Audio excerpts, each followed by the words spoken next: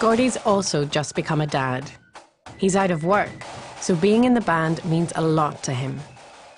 The band, it's like an escape, I feel like, to get away from, like, not the family life is crap, but just to get away from it and to have your own group, to have a laugh and stuff and take your mind off things.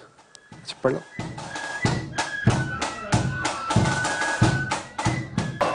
The atmosphere is different now. A lot of people have been drinking. Pride of Ardoyne is getting a huge reception.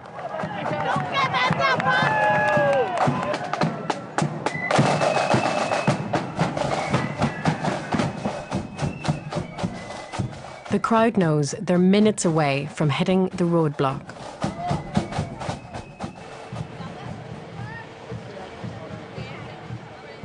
At Catholic Ardoyne, crowds have gathered and there are hundreds of police. It's tense, but they know the band won't be allowed past this time. And for the first time in years, there's no rioting on the Catholic side. Back in the middle of the Loyalist parade, we're almost at the police roadblock.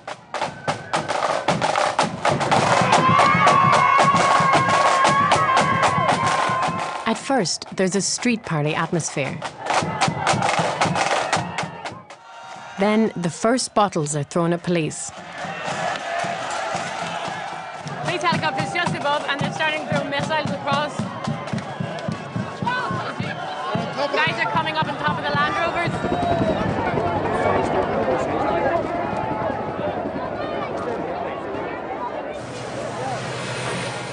A water cannon is brought out. And very quickly it's used. We are caught in the middle.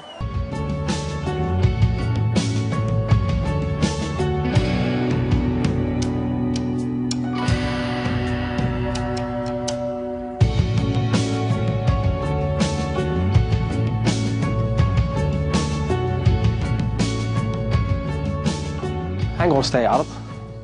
Hopefully we'll get up this road and keep on supporting and marching and celebrating our culture.